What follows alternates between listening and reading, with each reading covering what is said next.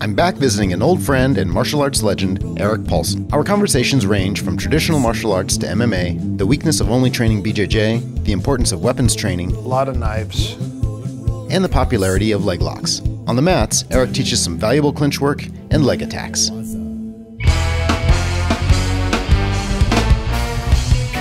I'm an avid traveler, co-founder of BudoVideos.com, Jiu-Jitsu black belt, and lifelong student of the martial arts, who strives to know more about the competitors and instructors who are revolutionizing the Jiu-Jitsu lifestyle.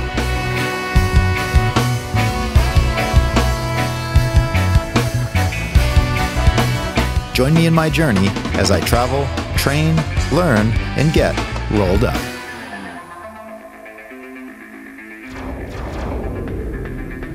Erik Paulson is a legend in martial arts. You name it, and Erik has probably trained in it. He's trained in various traditional arts, including Taekwondo, boxing, Muay Thai, Savate, Jeet Kune Do with Dan Inosanto, and BJJ with the Gracie family and the Machado brothers, from whom he received his Jiu-Jitsu black belt. Erik also put his training to the test, competing in mixed martial arts competitions around the world 17 times since the mid-90s, with a record of 2 wins by KO and 8 by submission. Retired from competition, now Erik teaches full-time out of a CSW training center in Fullerton, California. Having coached famous fighters such as Brock Lesnar, Josh Barnett, Ken Shamrock, and Baba Lou, his students are blessed to have access to such an icon of the arts. Erik's teaching style is, how should I say it, generous. You'll never feel like he didn't show you enough moves in the class. Tonight, he runs us through some really smooth transitions from the clinch.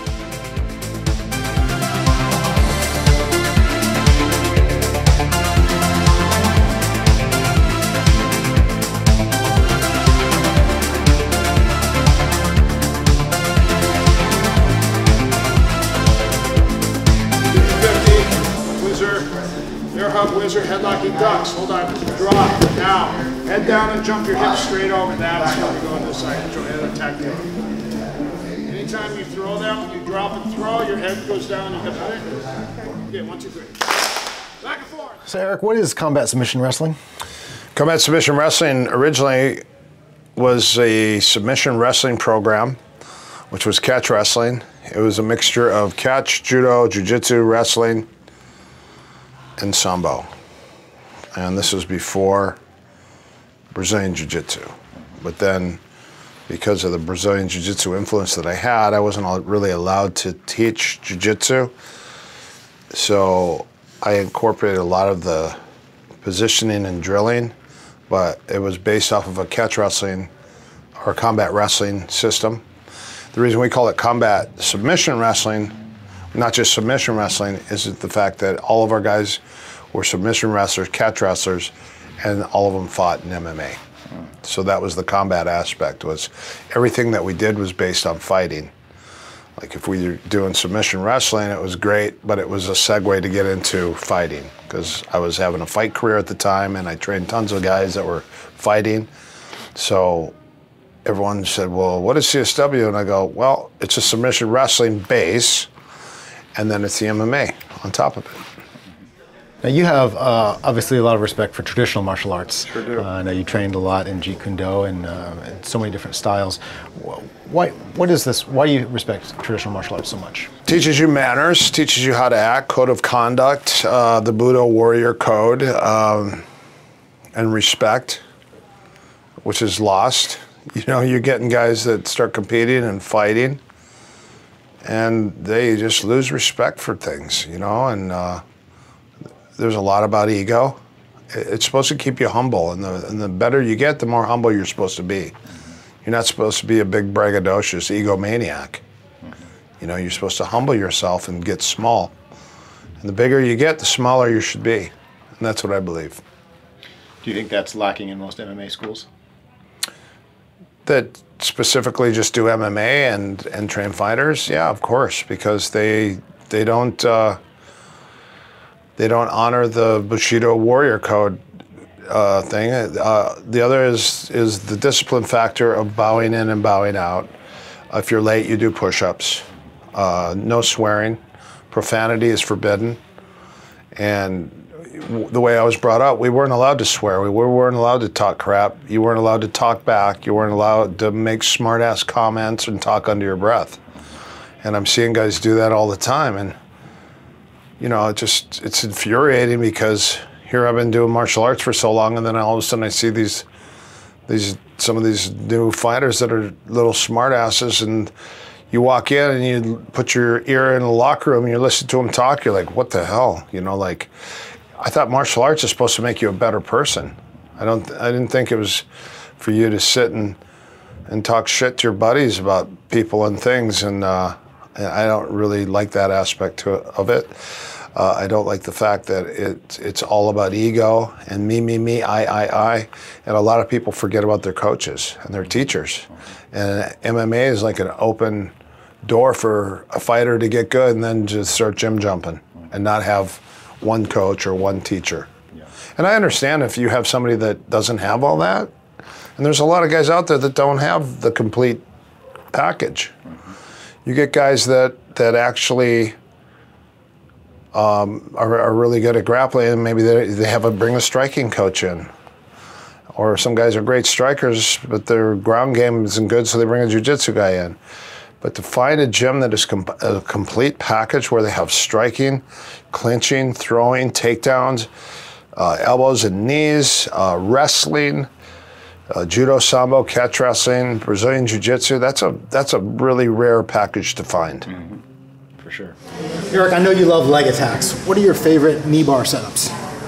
Knee bar setups, I think one good position to start attacking legs is half guard, because there's a lot of attacks from half guard. Okay. So you want to hit a few from half guard? Yeah. Which half guard do you like to attack from? Regular or knee shield? Well, let's start with just, let's say you have a knee shield, mm-hmm. and I take the knee shield out. And then I start to come here. That's my first back square knee bar, which is a very fast, real easy one. Mm-hmm. Anytime you're in with the knee shield, you pop, then you start to bring this through, and then post, and tripod and come up. That's one. Finish. Okay. Another one from half guard, let's see, I'll go flat half guard, mm-hmm. is you block and you shin through here. And when you shin through, that's going to be your knee attack. Mm-hmm. So, half guard, you block, and your shin goes across, and then when you slide here, this comes through. Figure four. It's really good torque with the heel too. Yeah. You're not just holding the leg, you're holding the heel. Yeah. So the old style was to knee slide through. They would knee slide through, come to here, and finish with the heel and the knee. Mm-hmm. Then later on, when we're here, we would pump, and this would kick over to the same attack, which is a forward spinning knee bar from flat, and you would loop, saddle, sit, and knee bar. Was it thinking that sweeping the leg over is faster? What's the advantage of swinging the leg over instead of the knee cutting? I think if you sit up on them and you're punching, you can do it. Mm. But if they're tight, then you knee slide. Okay. You've been teaching it all for so many decades, and obviously you've got your jiu-jitsu black belt as well. You've trained with the Gracies, you've trained with the Machados.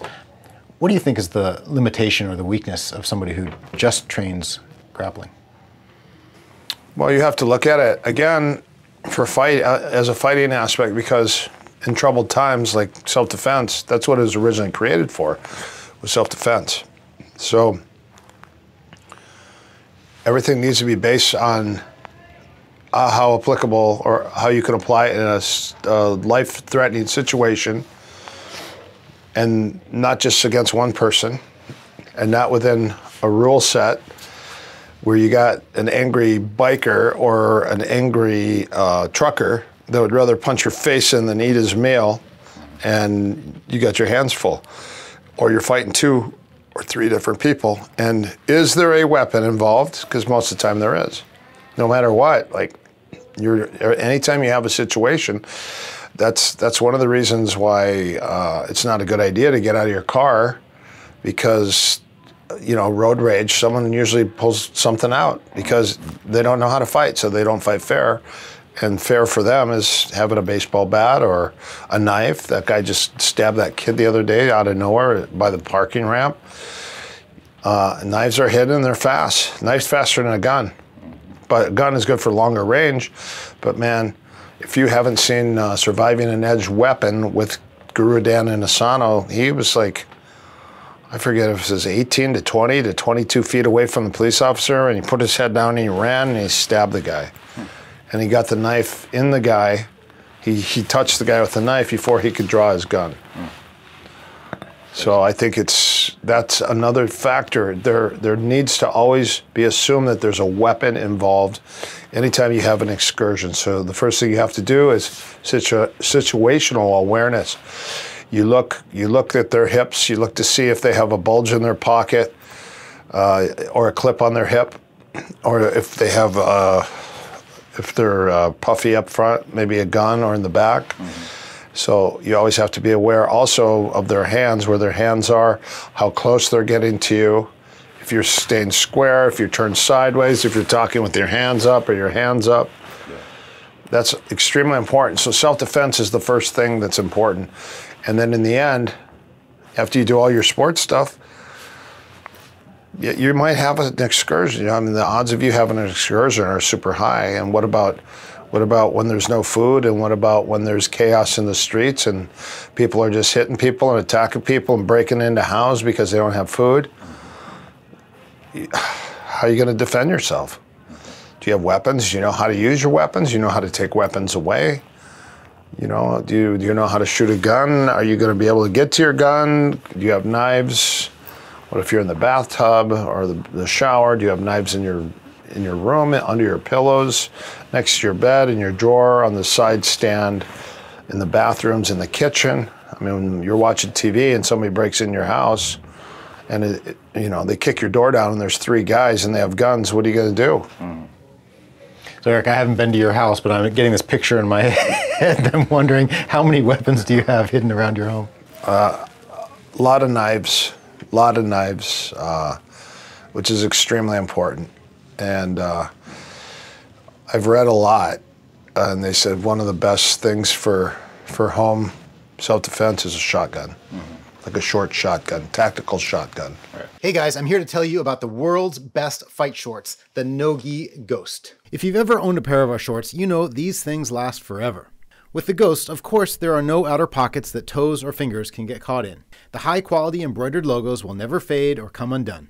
They come in 6 different colors and 2 lengths, a 7-inch inseam or a shorter 5-inch inseam if you want to show off your quads. The flexible gusset and the 4-way stretch material will ensure that you don't feel restricted in any of your movements. The stretch waistband and drawstring allow for a bit of variance in your weight. Whether you add a few pounds or cut a few, they'll still fit perfectly. And lastly, if you're like me, you might wear your shorts outside the gym on occasion, so we have a hidden inner pocket for your phone or keys.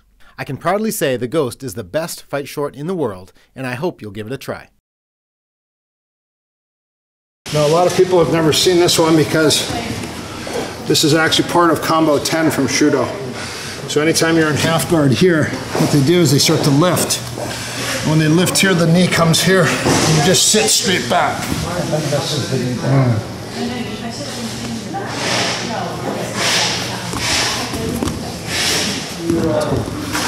So you're in half guard, you block, you put your knee here, but you got to get the underhook. Without the underhook, it doesn't work. So when we start, we try to get the underhook first, then we go here, and then you just sit. And then this figure 4 comes up.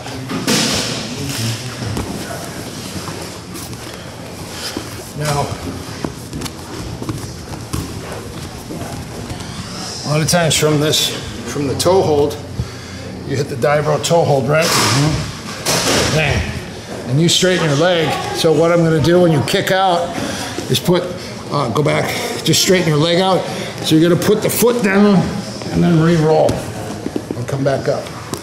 So when you're for the half guard, and you go for the Dibro toe hold right here, and look what happens. The person straightens. So straighten my foot, put my foot on the floor, Put your head on the floor and roll backwards and go right back, and then you come under and then you finish it backwards. Okay.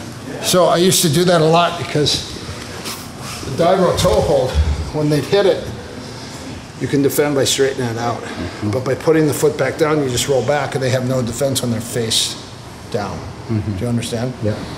So if you're here, and you hit the dive row toe hold, bang, look at it, straighten out, put it back down and go right back over and go back, and that's the toe hold. Yeah, it's a nice combo. Mishimi did that versus Jimmy Ambrose. Jimmy Ambrose is super heavyweight. He's got super strong legs, and when Mishimi, no, not Mishimi, it was Minowa Man. Minowa Man hit it in pride, and I knew right away he was going to straighten out and kick out, and I said to myself, I hope he knows the re-roll, because you go for it and then you go back the other way. And he did it, and submitted him with it, and I was like, man, that's perfect. Because a lot of guys don't know the double-sided, because the strong guys are going to kick out. So same thing when you're mounted. A lot of people, I don't see them use this much, but anytime you're mounted and maybe I'm working or whatever, what I'll do is I'll put a hook here. So I take my hook and I put it here. And then when I do that, this is fast, but I come up, backspin and hit the knee bar. So when you're mounted like this, so what you're gonna do is put a hook in and put your toes on the floor. Yeah, but not yet. And then you're gonna put two hands right here. Now you're gonna pop your hip and then just spin backwards. Other way. Backwards. Backwards. This way. Yeah. And then hook. And then go for the leg. Gotcha. So that one works really well. When you're here, and you put a hook here. Bang. As soon as you put your hook in, you go here. Nice. And the same, like if you're down. And here, you go here, and I go like this, and this is always the knee bar attack from here. You call that reading the Sunday paper, right? Morning newspaper. Morning newspaper, yep.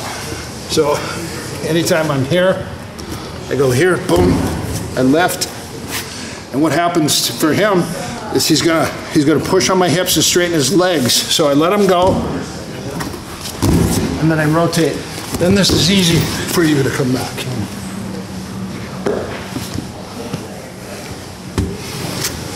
And that just makes a few different forward spin, back spin, and dive roll toe hold knee attacks. So Erik, it's almost been 3 decades that you've been teaching out of CSW. What's the direction of the school going now? Well, the direction of the school is our jiu-jitsu program. I said when I'm retired from fighting, I'm going to put my gi back on because I love the gi, I love the judo, I love the jiu-jitsu, and you could kind of just get into it and learn all the intricacies and enjoy it when you don't have to worry about a fight coming up where you're not wearing any gi or kimono. You know, I took it off. I took my gi off when I was fighting. I just said, I'm not going to wear a gi because I don't see the correlation right now of gi versus no gi. And then when I got done, I was glad to put it back on and start teaching class because I had had so much training in the gi with so many great guys, and I just thought, you know what, I just want to start rolling around. And the other thing is it just gets you you know, a lot of guys that don't wear the gi and then put a gi on, they roll, they're uncomfortable, and they feel uncomfortable, and they don't understand the grips, and they worry too much. And once you put the gi on and start rolling for a couple months, you get used to it. You get used to the grips. You get used to guys tugging and pulling on your clothes or holding you, and it teaches you to move a little differently and be more creative. And one thing that I love about the gi class is just the variations with all the gi manipulation and the chokes. You know, and I figure if you're just gonna roll and do sweeps and things that don't involve the cloth, why don't you just take your gi off? Yeah. So use the gi as much as you possibly can with the manipulation of the toggles and the rope theory, and then the push-pull and the twisting, And the leverage factor, that's one thing that I like, and then the manipulation of the cloth. And then you take a guy, let's say you take a person that's not as good as you in the no-gi, but then they have a little more of a chance with the gi because it slows the game down, because they can hold you and you can't attack as fast. Yeah. So that's one thing. So the jiu-jitsu, we mix the judo, sambo, and wrestling with the jiu-jitsu, which makes it fun. And then we have a no-gi class right after. I found that most guys quit doing the no-gi and then started doing the gi because of the belt promotions. But it's also fun, and they see that everyone else is doing it, and I let everyone roll with everybody, which keeps the community. You know, a white belt gets to roll with a black belt, and I don't just separate and go, this is only black belt only, this is only high belt only. And everyone gets to help everybody, so the gym's constantly helping. And then I have a competition class that guys just come in and they just do their 40 straight minutes of straight rolling for 40 straight minutes.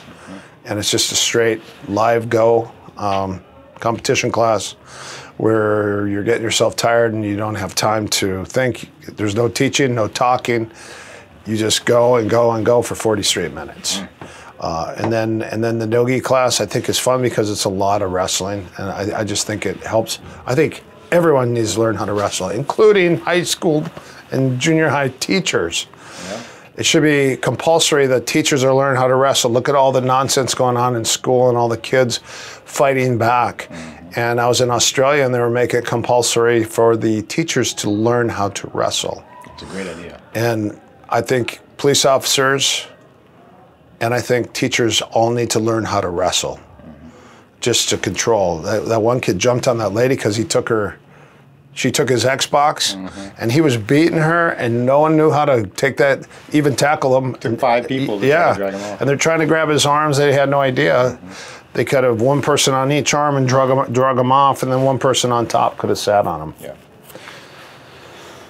That's frustrating, but so I think the wrestling, I believe the wrestling, even in jiu-jitsu class, your jiu-jitsu and wrestling need to be mixed together. Not just, I'm just a pure jiu-jitsu stylist. Well, you look at most pure jiu-jitsu stylists now are all wrestling up from bad positions. So they're learning how to wrestle out and come up and go on top and reverse and take top control or top position. So that's extremely important. And I took a couple of Hickson's old students, and they came in to roll later on after I hadn't seen them for quite some time. Mark Eckhart was one. And he started rolling. I watched him and I go, wow, did you wrestle in high school? He goes, no. And I go, where'd you learn that? And that and that. He goes, from Hickson. And I go, that's wrestling. So there is wrestling in his jiu-jitsu because it helps you to get out of bed. It's called scrambles or whatever. It helps you to get out, your sit-outs, some of the turns and things, the barrel roll from the underhook, the long sit-out, the short sit-outs. I think it's extremely important, and if it wasn't, then why was Holes so aggressive in his style as one of the top competitors in the family?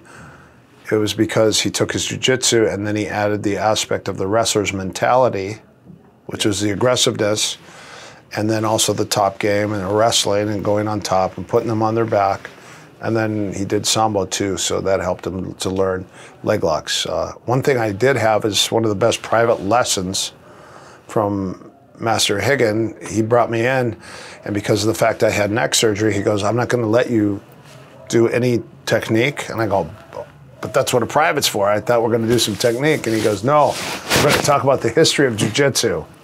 It was the best private ever. Okay. He told me about Helio having an armbar and a cross choke. That was his game. And then Holes went out and trained with some of the judo guys and came back with a triangle. And then later on, the Ezekiel choke was from a judoka. Okay. Yeah. He created the Ezekiel choke.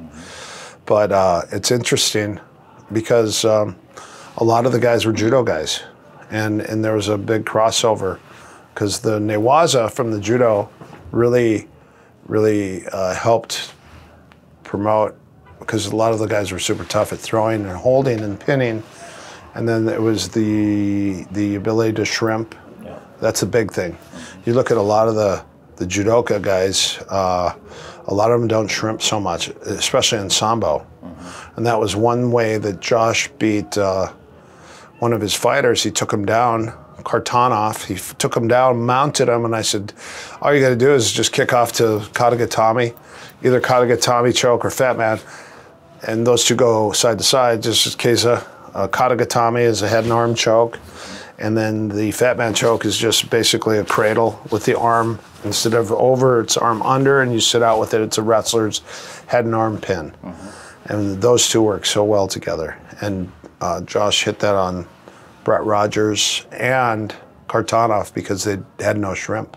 They had no hips. Right. So when he'd get mounted, they would just try to buck him off, and I go, glue your hips to the floor. Saturday Night Ride, which is hooks in, hips down, low mount, hook the head, wait, pin, and then boom, duck under, and then dismount.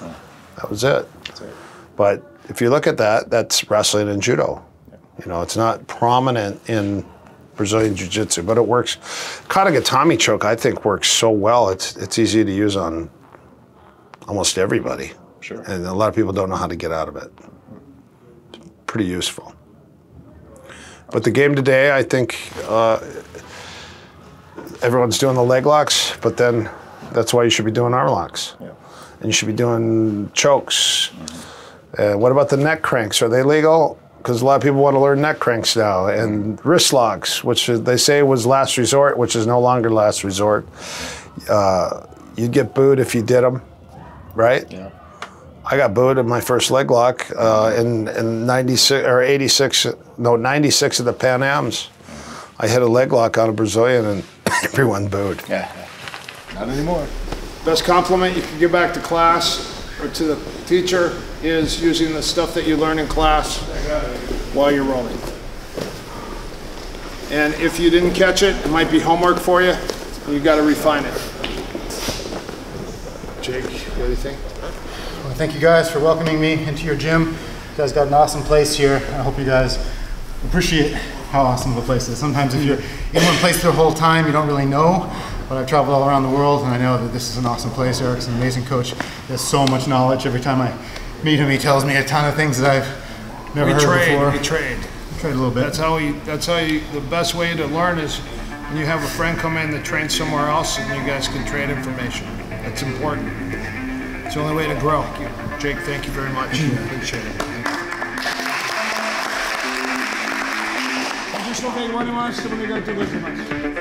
Combat submission wrestling is really the best of many worlds. From his decades of study of traditional and modern martial arts, Erik's gi classes provide all the fundamentals integral to any BJJ school, while his no-gi and MMA classes provide real-world skills tested in competition. Erik eats, breathes, and lives the way of the warrior and is a shining example of someone who has devoted his life to learning, testing, and sharing his love for the martial arts.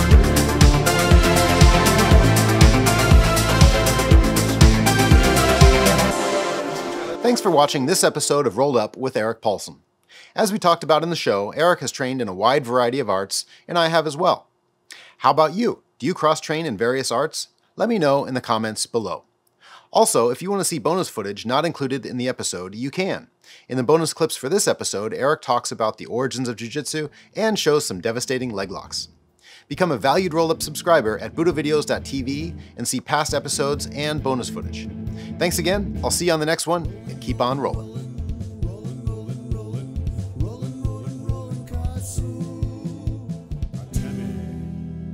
It was